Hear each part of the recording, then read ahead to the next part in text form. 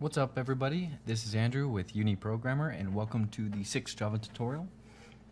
In today's tutorial, I'm going to be showing you how to use the math operators as well as the other stuff, variables, concatenating strings, or we're going to be creating a program. So the other day I was in class, history class, and I was noticing that there's a bunch of people in these seats because it was kind of like theater seating, and I was sitting up in the front row on the right side, and I realized that this classroom is huge and there's a bunch of rows and all the seats are full and there was just a lot of people. So while I should have been paying attention to class, I had my laptop out and I was like, you know what? I'm gonna figure out how many people are in this classroom. So what I did is I looked up the algebra to figure out there's like a sum of terms, and there's also how to find like an nth term.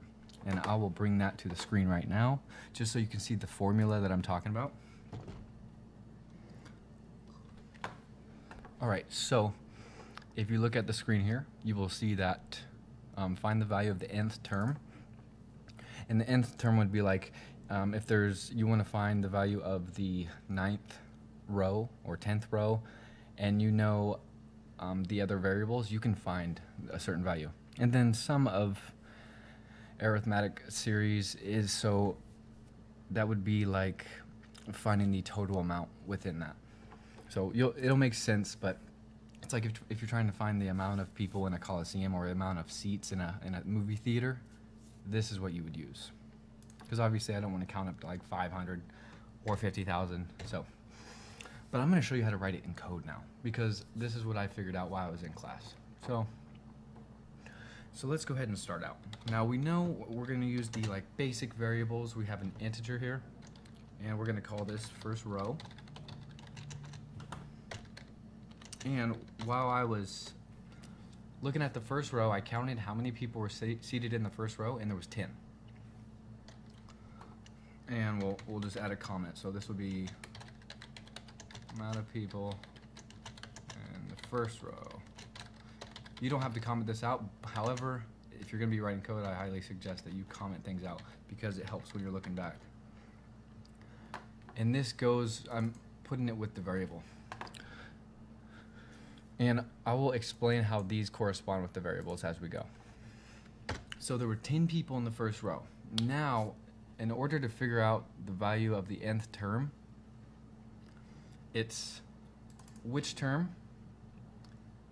So that would be like say there's 10 rows. So to find out the value of the 10th row, it's gonna be the value of how many is in the first plus the amount of rows minus 1 times the difference. So now you know. Alright, so that's what we're gonna work on first, but first we need to get our variable set. So we're going to have another integer, and this one is going to be the difference. And the difference is the change per row. So the difference in this circumstance, there was 2, because in the first row there was 10 people, and in the second row there was 12 people. So that's how you find the difference. So it'd be the change per row. And also known as the D. So now our next one is going to be int row, or let's call this the number of rows, num rows, and that'll be the amount of total rows from first to last was 8 in my situation. And we'll just note this out. Total amount of rows, and that would be in our equation. That's going to be n, and you'll see how it all plugs in. Next, we need another one, and it's going to be the last row. Now I'm sitting in the front row, I'm looking back, and obviously I can't count how many people are in the last row. It was a lot. But I can't just sit there and be like 1, 2, 3, there's a lot going on in the classroom. So, but this is what we can figure out, because I know how many is in the first row, I know the difference, and I know how many total rows there is. So there are. So let's go ahead and comment that out. So this would be the total amount of people, and that's what we're looking for. Total amount of people. Hold on. Yeah, in the last row. And this would be AN. So that would be up here. So we already have what we need for this. So that's good. And then obviously we're looking for the total amount of people in the room. So all the seats are full. So we want to find out how many people are in the room completely. So we'll call this one total people. This will be an integer variable. But we're not going to set it to any value because that's what we need to find. We need to find how many is in the last row, and then we also need to find the total people. So I'll just comment this out. Total amount of people in the room. And this is going to be SN. So when you look for the formula, that's going to be right there. SN. All right. Now that we have our variables down, we have our equation, let's go ahead and plug our variables into the equation. So we're going to go ahead and find the value of the nth term. So what we want to do is find out basically how many people are in the last row, right? So we're not going to use this. We're going to use our variables and plug them into that equation. So we have last row equals first row plus, and just write this down as is and then I'll explain it. In here we're going to have num rows minus 1, and then we're going to multiply that by the difference. Alright, so right here, all we did was copy this right here. We use this equation. So AN, which is the last row or the last term, it's like when you're looking for a specific term. So equals first row plus number of rows minus 1, and you're going to multiply that by the difference or the change. And we can output that to the screen using system.out.println. So let's put, remember, in parentheses, amount of people in last row. Put a colon, space. We want this space so it looks good. Plus, we're going to concatenate it with our variable in last row, because remember right here we declared this variable but we didn't set it to any value. This is where we set it to the value, and then right down here we're going to output it. So let's go ahead and output that to the screen. So go up here to run, and then right here it's going to be amount of people in last row. So in this circumstance, there was 24 people in the last row. Oops.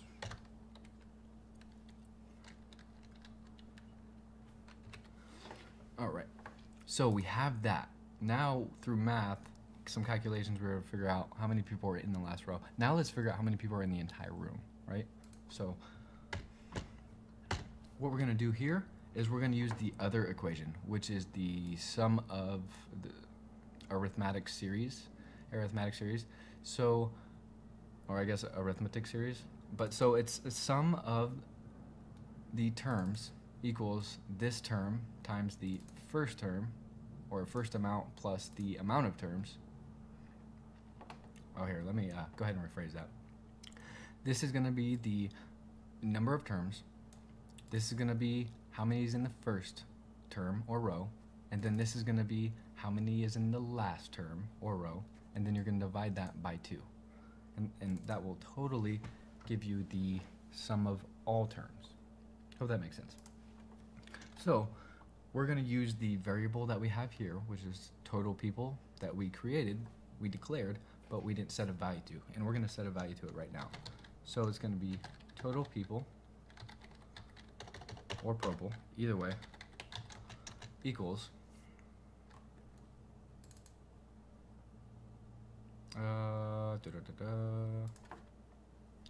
total people equals, and we're going to set it to num rows, because that is the number of rows up here, and then in parentheses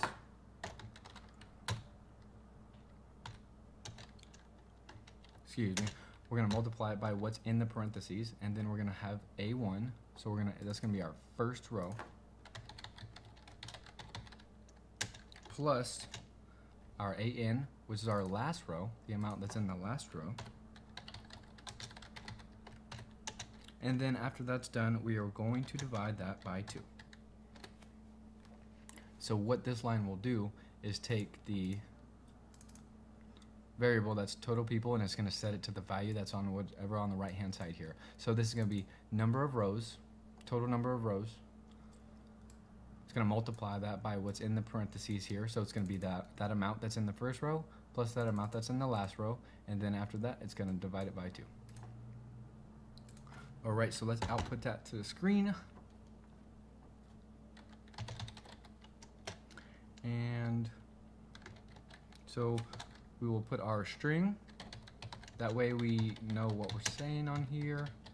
It's just not just a number outputted to the screen. It's going to have, it's going to have a string explaining what it is. So total people seated, and then we will bring in our variable. All right, that should be just like that. Now, to figure out how many people were in the classroom, we just go like that. So we have total people seated was 136.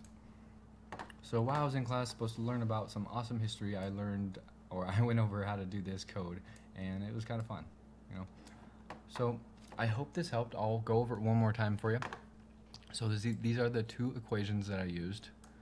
One is to find the value of the nth term, and then the other one is the sum of a series of terms.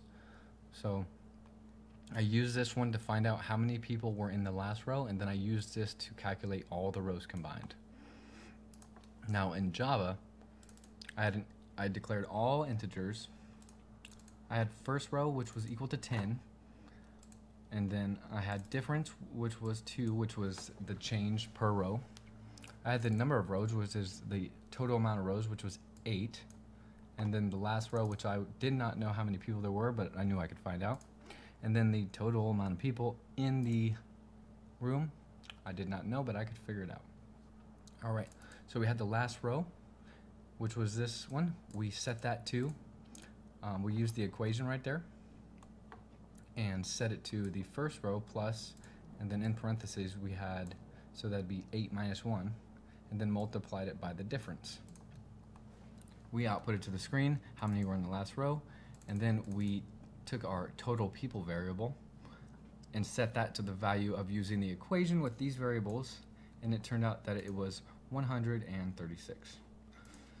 Alright, so I hope this video helped. A quick, easy, real-world program using what we've learned with the math operators and using different variables and concatenating, putting out strings, and now you see that you can even use equations like in math, and it just carries over almost identically in Java. So I hope this helped. This is Andrew Jones with Uni Programmer. Go ahead, like, comment, and subscribe, and I'll see you in the next tutorial.